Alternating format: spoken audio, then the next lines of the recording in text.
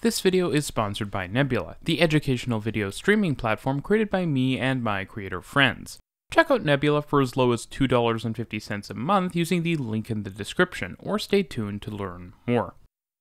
I rarely make videos entirely because of suggestions, but the Rotterdam Metro, the subject of today's video, has got to be the most requested video I have ever had, which is odd because Rotterdam isn't that big of a city, with only around 2 million people in the metro area. And yes, I know, perhaps this is big for Europe, but I do have an audience from cities around the world. Anyways, like its sibling to the north in Amsterdam, the Rotterdam Metro is quite funky. And unlike your standard issue rapid transit system, if we could say there was one, from level crossings to crazy interlining to unusual trains, it might even be the strangest metro out there. So without further ado, let's take a look at the Rotterdam Metro. If you enjoy videos about weird metros and countries around the world, consider supporting RMTransit on Patreon or becoming a YouTube member. Rotterdam is a city in the southwestern Netherlands that is part of the larger and tightly interconnected Randstad region that also includes Utrecht, Amsterdam, and The Hague, which is even more tightly linked with Rotterdam than the others. Home to more than 8 million people, this region is closely tied together with frequent mainline rail service, some of which is even high speed. You can learn more about that in my Benelux high-speed rail video. Rotterdam itself is a port city, despite the city center being located 25 kilometers inland from the coast of the North Sea along the Nieuwe Maas River. Given its low-lying nature, as with much of the Netherlands, Rotterdam is covered with canals and other waterways, and as it turns out, its aforementioned port is the largest in the world outside of Asia, snaking along the riverside from the North Sea to the city. All of this makes building a traditional metro very difficult, as we saw in Amsterdam. Rotterdam city centre is largely located south of Rotterdam Central Station, which will connect you to much of the country as well as other parts of Europe on intercity and regional trains.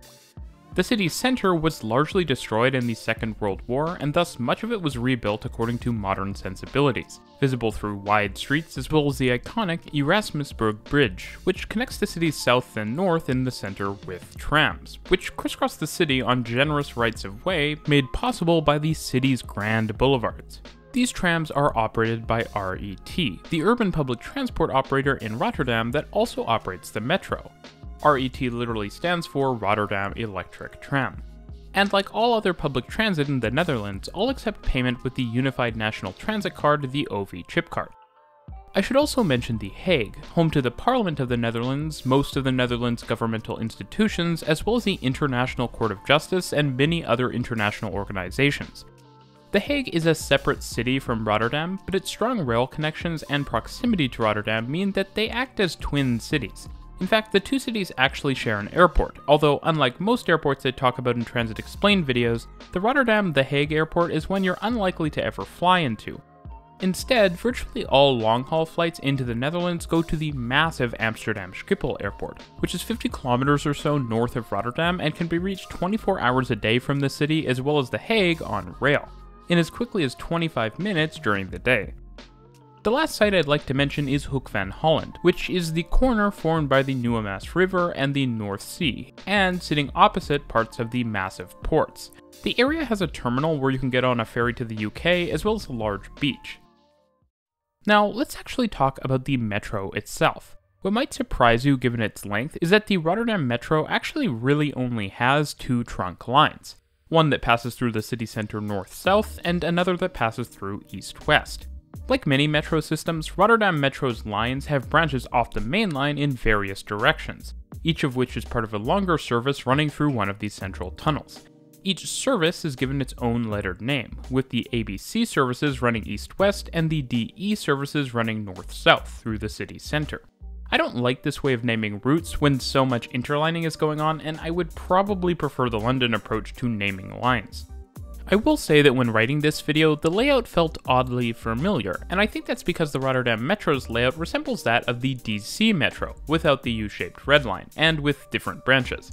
Now, those might already sound quite different, but fundamentally both systems have an east-west trunk and a north-south trunk with branches splitting off in both directions, but then with one branch off of each trunk connecting up in the suburbs.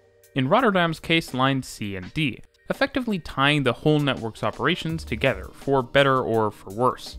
What's clear is that the Rotterdam Metro is significantly more extensive, with more than double the trackage and roughly twice as many stations as the Amsterdam Metro.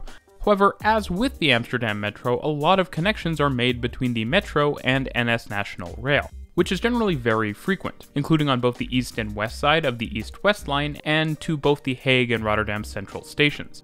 In fact, in a number of short segments, the Rotterdam Metro even shares corridors with heavy rail services. If you're wondering how the system manages to have so much trackage despite only having 2 central routes and a handful of branches, that would largely be because of 2 very long branches that were created by converting former suburban rail lines into Rotterdam Metro line.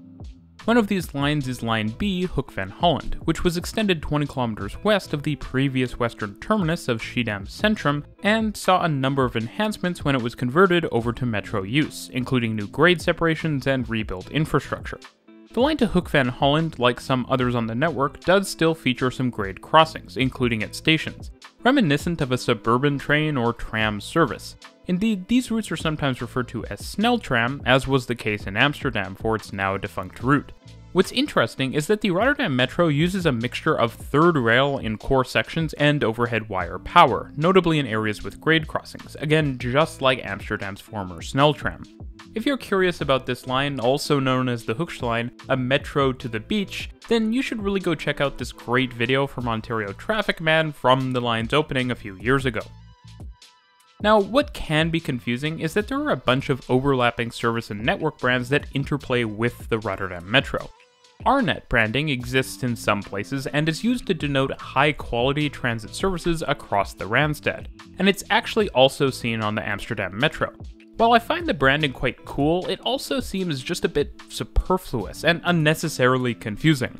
There is also RandstadRail, which, while forming a slightly more coherent network, is also probably mostly needless from a branding perspective. RandstadRail largely represents the various rail services that operate over the other converted suburban rail line on the Rotterdam Metro, traveling between Rotterdam and The Hague. This line, which carries Metro Line E, runs 20 kilometers between the cities, and a significant portion of it actually also serves trams. Well, tram trains, as I discussed in a previous video on Karlsruhe, Germany. The tram trains share tracks with metro trains from just south of Den Haag Centraal, where trams cross a rather unique-looking elevated guideway. As it turns out, the central station also has a rather nice set of dedicated metro platforms built elevated above the station throat. The metro and trams split from the shared route at the edge of The Hague, and trams then continue onwards to Zoetermeer on a fully grade-separated right-of-way, which is ironic because, as we've discussed, the Rotterdam Metro itself still has a number of grade crossings. Within Zoetermeer, the lines are quite odd and pretzel around the city, connecting to mainline rail and crossing one another. Another interesting feature of RandstadRail is that since the stations serve both metro trains and trams, they've got 2 platforms back to back, as the different services board at different heights. This is similar to the solution that was previously seen on the Sneltram line in Amsterdam, as well as in Karlsruhe on their tram train lines. All of this raises some very interesting questions. Is converting track and right-of-way previously used for mainline trains to metro service a good idea? Similar projects have obviously happened in different cities and are currently happening in places like Montreal with the REM and Sydney with Sydney Metro, not to mention places like London and New York historically.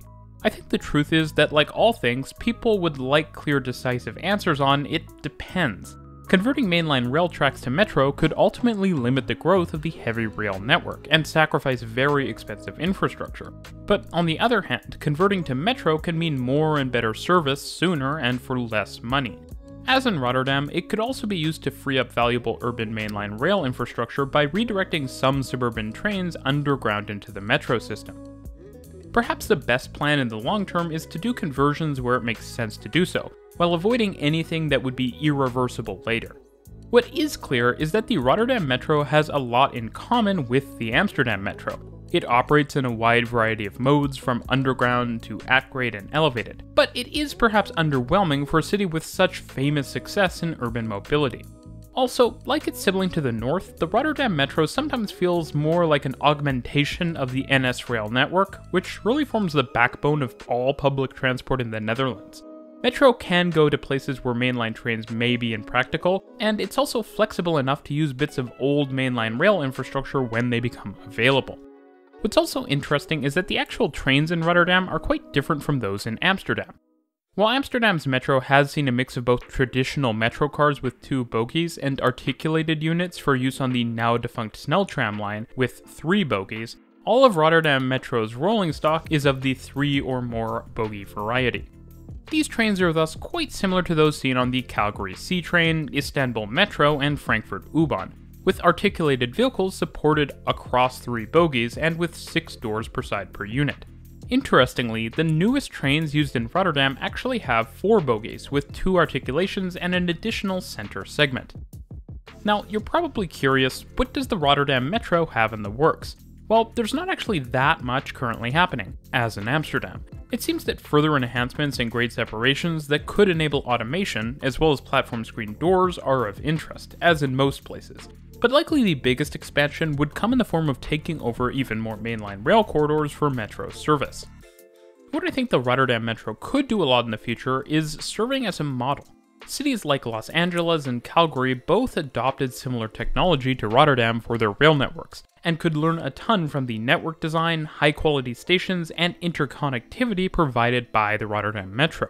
Rather than talking about how high-floor light rail is yesterday's technology, they should be talking about turning yesterday's transit networks into those of tomorrow. And if anywhere has the answer to that, I think it would surprise nobody that it would be in the Netherlands. Now, if you've made it to the end of the video, you must be at least a little bit interested in how the world's transit systems work, and enjoy learning about topics like public transit and infrastructure in depth. I've recently been checking out the Nebula original series, Planning Ancient Rome by City Beautiful, and learning about the history of this ancient city with lots of old infrastructure that spawned an empire, and as I said, it is exclusive to Nebula. Nebula is the streaming platform owned by me and my creator friends, featuring over 14,000 titles that you can watch ad-free, including exclusive and early access videos from educational creators like myself, Not Just Bikes, City Nerd, and City Beautiful.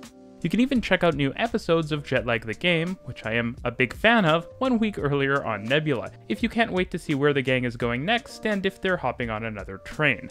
Now, you can also get Nebula classes absolutely free with your base Nebula subscription, and learn from all your favorite subject matter experts so that you too can be a master in your craft. This is one of the best ways you can support my channel and my content as a whole, and now you can get a Nebula subscription for as low as just $2.50 a month, or $30 a year, so go check out Nebula right now. A huge thank you to Jan-Peter and Ontario Traffic Man for their fantastic footage used in this video.